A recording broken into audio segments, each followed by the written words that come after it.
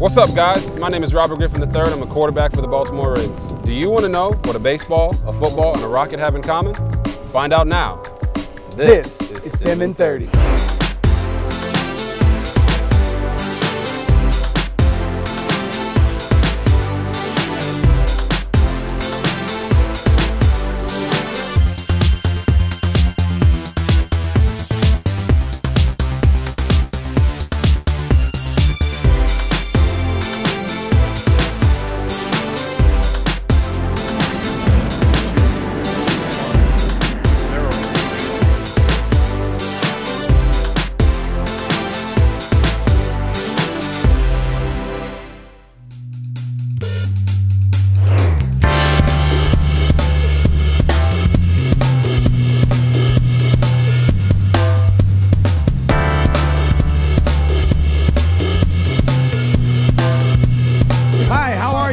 We're live on STEM 30. Come on, we're catching a fish. All right, Beth, get in there. Here.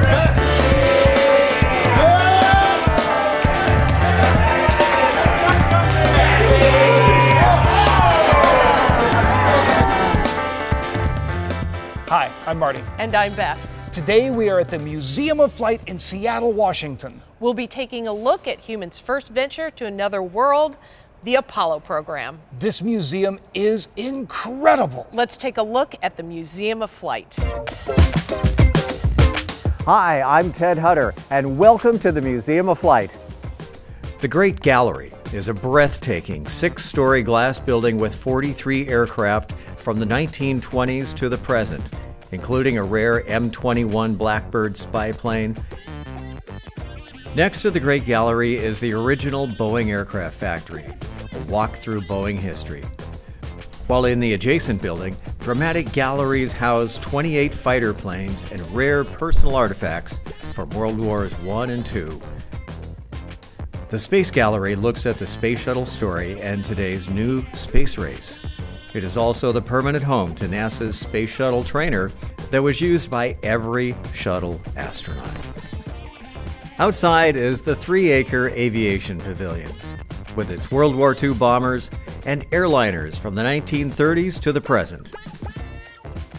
Thanks for visiting, and we hope to see you again at the Museum of Flight. We're here to learn about Apollo and the first trip to the moon. Right now, the Apollo 11 command module is here on display at the Museum of Flight. 50 years ago, humans landed on the lunar surface and took that first small step. From 1969 to 1972, there were 6 total missions that landed on the moon, with 12 humans stepping foot on the lunar surface. They conducted science experiments and brought back over 800 pounds of moon rocks that are still being studied today. They explored craters, took amazing pictures, and even drove a buggy on the surface of the moon. There was supposed to be a 7th mission to the moon, but it is now considered a successful failure. A small explosion caused Apollo 13 to circle the moon and return to Earth without landing. Flight director Gene Kranz is credited with one of the most famous lines in space history. And as with any great accomplishment, it took a great big team of people to bring the astronauts home safely. To me, the toughest thing I had to do was to learn to listen. In mission control, we have a very rugged set of people who run us through. And they identified very quickly that I was making their decisions rather than letting them make the decisions. And one day they just embarrassed me to the point they blew me out of the water. They literally exploded to me. And if you look at the way I operate today, you look at the movie Apollo 13, I had the longest communications cord in the room. When I had somebody telling me something, I'd get up, get away from the console, get away from the data, and just stroll back and forth. And my team always knew decision time would come when I sat down at the console. Okay, here's what we're going to do. There were no smaller roles in mission control. We were a team. And we went into that room as a team and we came out as a team. Every player right down to the last secretary. I had to be smart enough to ask the first good question. After that, that would get the communications flow going so that we could address problems. Failure is an ingredient in life. It's an ingredient in growing. Probably the worst failure of my life and our lives as mission controllers is when we lost our crew in the Apollo 1 fire. And we lived with that failure, and what we did about it, though, became very important. We sat and established a set of values, a set of standards that we would all live up to. They were expectations for ourselves and for others. Failure is an incredible, intense learning process. And if you use it as a learning process, it was worthwhile. I'm Gene Kranz. I was a former flight director during Gemini, Apollo, and Skylab, and later I served duties as the Director of Mission Operations for NASA Johnson Space Center. We are joined by Jeff Nunn, Adjunct Curator of Space History here at the Museum of Flight. Jeff, thank you so much for joining us today. My absolute pleasure. All right, Jeff, we're standing in front of the Apollo 11 command module. Put this into perspective for us. Okay, so this command module flew 50 years ago this year. It was the first time humans had set foot on the moon. The Apollo 11 mission carried astronauts Neil Armstrong, Buzz Aldrin, and command module pilot Michael Collins to the moon. Neil and Buzz landed, and everything that came back had to fit inside this little gumdrop. Let's put this journey into perspective. You're right. To help us out, we've got some middle school friends. Come on in. And they brought some stuff with them to help us here. So we've got a soccer ball and we've got a baseball. Our soccer ball represents the Earth and the baseball represents the moon. And you all are going to do a little scale comparison for us. So you're going to talk to each other and figure out if this is the Earth and that's the moon, how far apart do you think they are from each other? Okay, so maybe probably turn, pretty far. Like, yeah, turn around. Back. It has to be pretty far away. Yeah, because there's like. You agree with that? Yeah. Yeah. Sure. Okay. All right, so you guys think this is where it goes? Yeah. All right, that is a great guess. You all did an awesome job. But to show you how far it actually is from the Earth to the moon, we're gonna have to pop outside. It actually doesn't fit in here. All right, let's go Let's outside.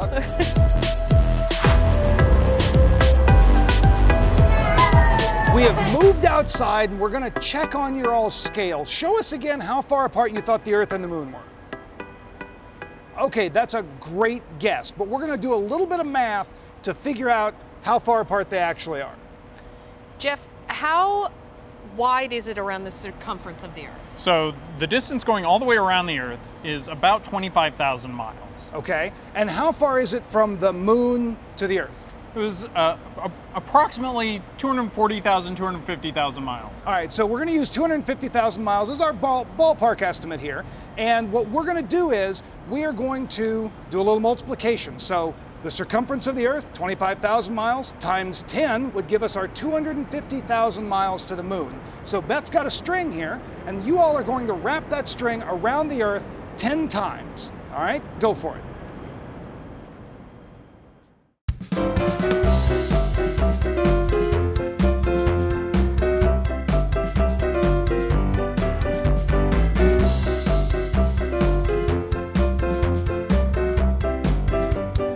Circumference!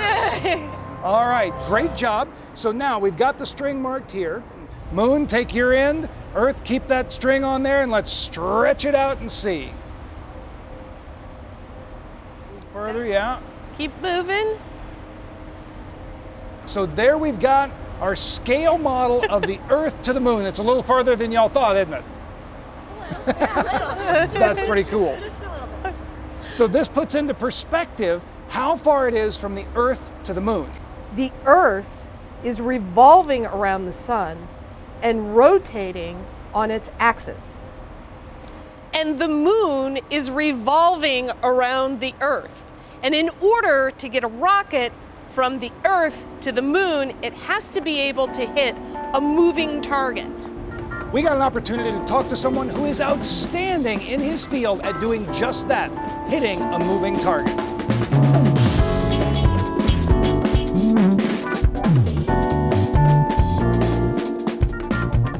I'm joined by Baltimore Ravens quarterback and Heisman Trophy winner Robert Griffin III. Thanks for helping us out today. Thank you for having me. All right, now you've thrown for over 9,000 yards in the NFL. You're pretty good at throwing a football. Can we see what that looks like? Oh, no problem. Right here we got Willie Snead. He's got the best hair in the business. Awesome. Now, that throw looked pretty easy. Right. Why? It's from point A to point B, so you kind of know where the guy's going to be at. It's predetermined, and I can just literally throw it right at him. Now, that's not what happens in a game, is it? No, normally that's not what happens. Normally the guys are moving and running around with defenders, so you kind of have to anticipate where they're going to be at, so you throw it to a point as opposed to throwing it exactly where they're at. Can we see that? Yeah, we can. Ready? Oh.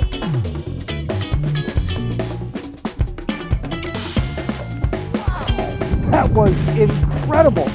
What's going through your mind when you make a throw like that? Well, it's really just about making sure I'm on the same timing with my receiver. If I'm trying to throw it on a route like that to where he's at, it'll be behind him, it'll be way past that point. So I have to anticipate where he's going to be at and where he's going to finish, so I throw it right to that point and he can run through. Awesome. So throwing a football to where the player is going to be is kind of like launching a rocket to the moon. When the Saturn V rocket launched from Earth, the moon was a long way from where it would be 3 days later. The moon travels over 2,000 miles per hour. The rocket had to launch toward a spot where the moon would be when the astronauts arrived. In order to do this, it involved a whole lot of math. Robert, there is one big difference between launching a rocket to the moon and playing football in the NFL. What's that? You don't have 300-pound guys trying to tackle a Saturn V rocket. That's very true.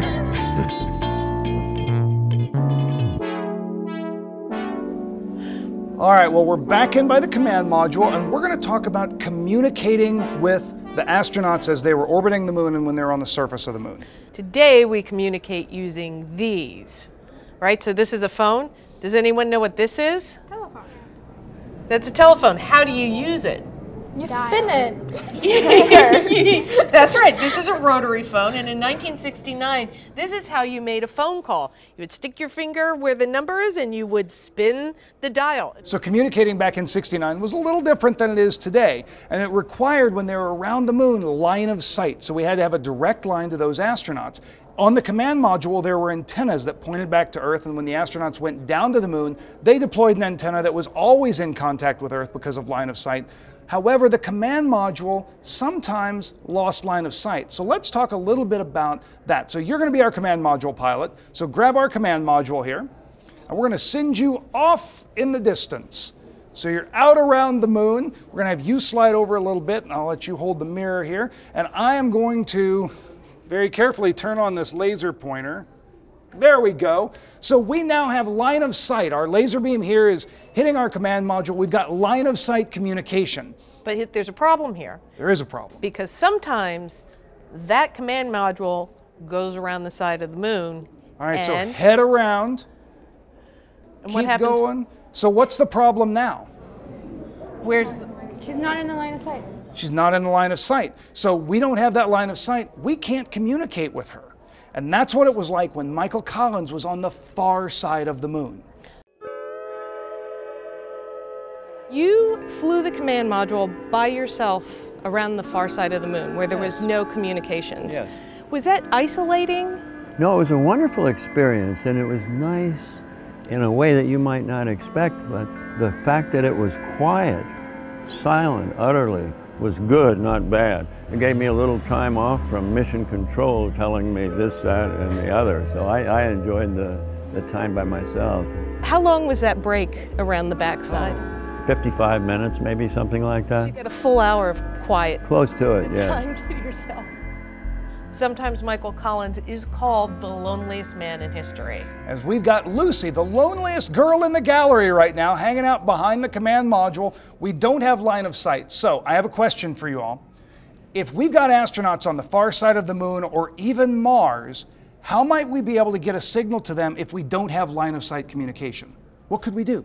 Could you move the line of sight? Ooh, could we move the line of sight? How might we be able to do that? Reflectors.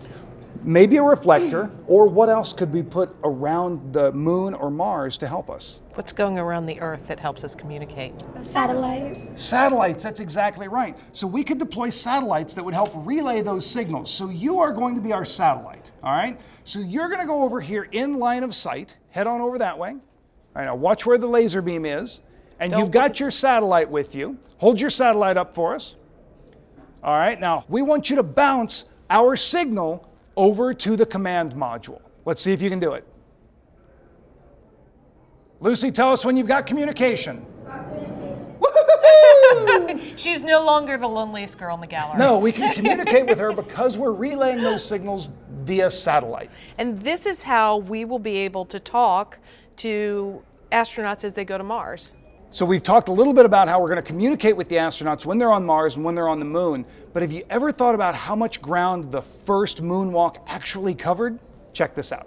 In the summer of 1969, baseball fans across North America cheered as Willie McCovey and Harmon Killebrew slugged their way toward MVP awards.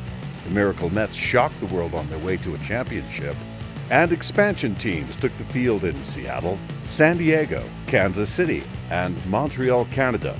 The first time America's game stepped foot outside the boundaries of the United States. But on that fateful summer, Americans traveled even further to another world.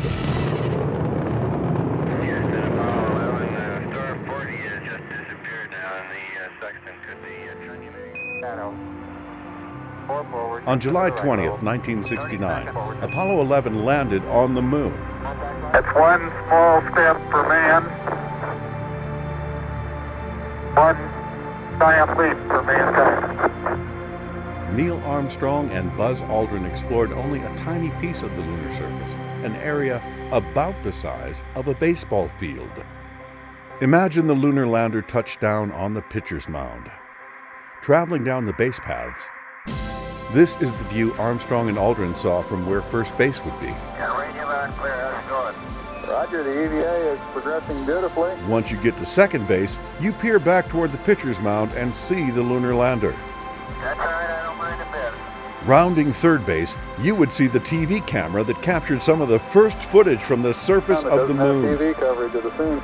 And on the way home, you would pass the flag. Yes, indeed. They've got the flag up now, and you can see the stars and stripes on the lunar surface.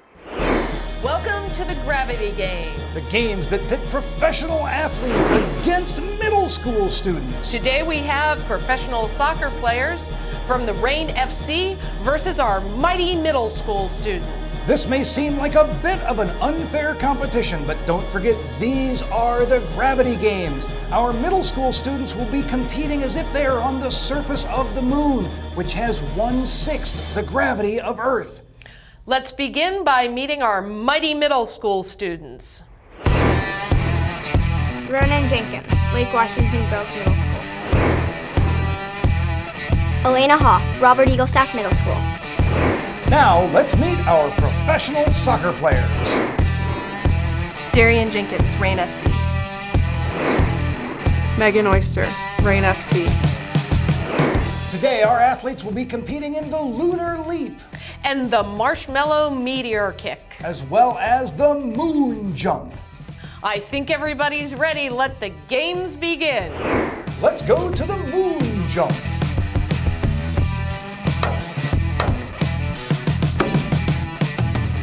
There goes Mouse Ears.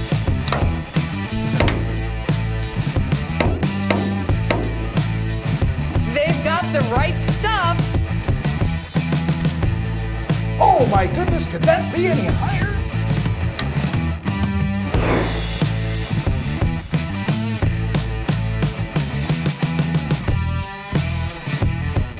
Well, let's move on to the lunar leap.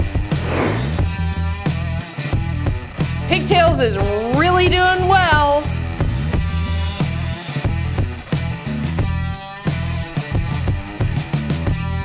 Ooh, good job, laser beams.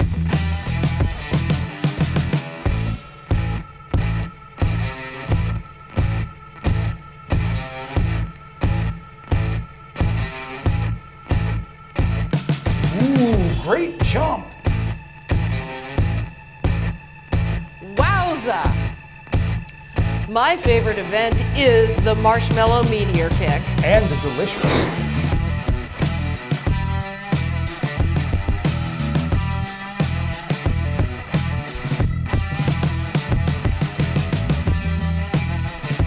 Oh my goodness, it looks like that one might make it into orbit.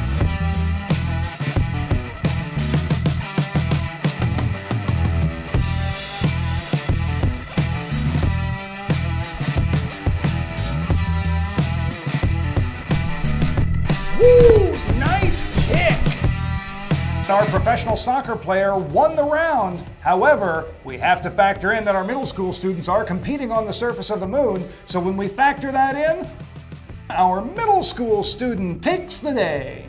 Congratulations to both teams, but looking at the scoreboard, our middle school students are today's champions. Way to go, mighty middle schoolers.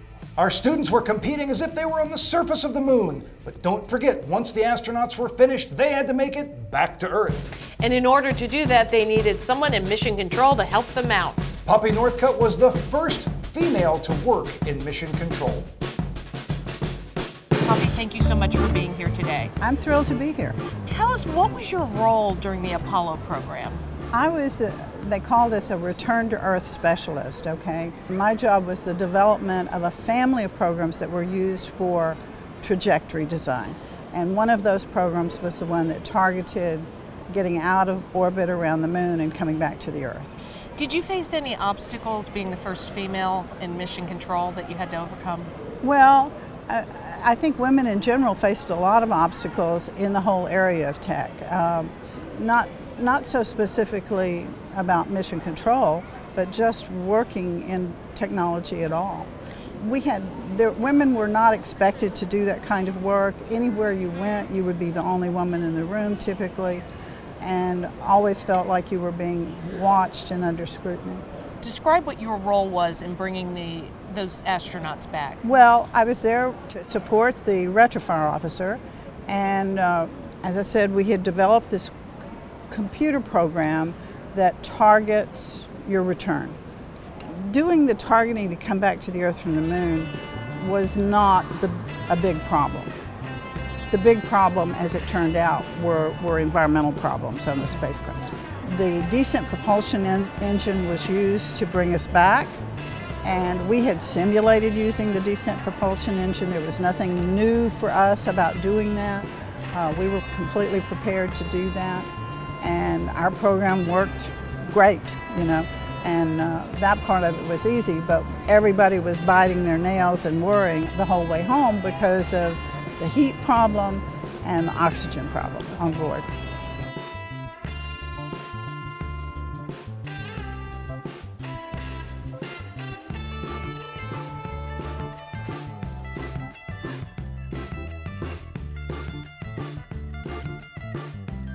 What are the small little gold things on the side of the command module? The astronauts were in space for a little over a week. What are some of the things that you'd have to do in space over the course of a week? You'll have to eat, drink, have a safe shelter, and have a place to go to the bathroom. That's right. So you'd have to have a place to go to the bathroom. So what do you think the astronauts did with all of the things they produced when they went to the bathroom? They released it? Yeah, so those ports are actually, to put it simply, pee ports. They would dump the urine overboard as they were traveling, and they needed a way to let it out into space while the astronauts were still able to remain comfortable inside a pressurized command module. Because you would not want to live with that for a week. Right. You all had some great questions. And we're celebrating 50 years of landing on the moon. And we're going back. 50 years ago, we pioneered a path to the moon. The trail we blazed cut through the fictions of science and showed us all what was possible. It's very pretty out here. Today, our calling to explore is even greater. To go farther, we must be able to sustain missions of greater distance and duration. We must use the resources we find at our destinations. We must overcome radiation, isolation, gravity, and extreme environments like never before. These are the challenges we face to push the bounds of humanity. We're going to the moon to stay by 2024, and this is how. This all starts with the ability to get larger, heavier payloads off planet and beyond Earth's gravity. For this, we designed an entirely new rocket. The Space Launch System. SLS will be the most powerful rocket ever developed. And with components in production. And more in testing? This system is capable of being the catalyst for deep space missions. We need a capsule. that can support humans from launch through deep space and return safely back to Earth. For this, we've built Orion. This is NASA's next generation human space capsule. Using data from lunar orbiters that continue to reveal the moon's hazards and resources. We're currently developing an entirely new approach to landing and operating on the moon. Using our commercial partners to deliver science instruments and robotics to the surface, we are paving the way for human missions in 2024. Our charge is to go quickly and to stay, to press our collective efforts forward with a fervor that will see us return to the moon in a manner that is wholly different than 50 years ago. We want lunar landers that are reusable, that can land anywhere on the lunar surface. The simplest way to do so is to give them a platform in orbit around the moon from which to transition. An orbiting platform to host deep space experiments and be a waypoint for human capsules. We call this lunar outpost Gateway. The beauty of the Gateway is that it can be moved between orbits. It will balance between the Earth and Moon's gravity, in a position that is ideal for launching even deeper space missions. In 2009, we learned that the moon contains millions of tons of water ice. This ice can be extracted and purified for water. It can be separated in oxygen for breathing or hydrogen for rocket fuel. The moon is quite uniquely suited to prepare us and propel us to Mars and beyond. This is what we are building. This is what we're training for. This we can replicate throughout the solar system. This is the next chapter of human space exploration. Humans are the most fragile element of this entire endeavor, and yet we go for humanity. We go to the moon and on to Mars to seek knowledge and understanding and to share it with all. We go knowing our efforts will create opportunities that cannot be foreseen. We go because we are destined to explore and see it with our own eyes. We turn towards the moon now, not as a conclusion, but as preparation, as a checkpoint toward all that lies beyond. Our greatest adventures remain ahead of us. We are going. We're going. We are going. We are going. We're going. The successes of today are because of the trials and tribulations of the past. We are going back to the moon and beyond. These future accomplishments will be built on the legacy of Apollo. We are out of time for today. We want to thank our friends at the Museum of Flight, the Tacoma Rain, and the Baltimore Ravens. We'd like to thank Boeing for their generous support of this program with additional support provided by Raytheon. Thanks for watching.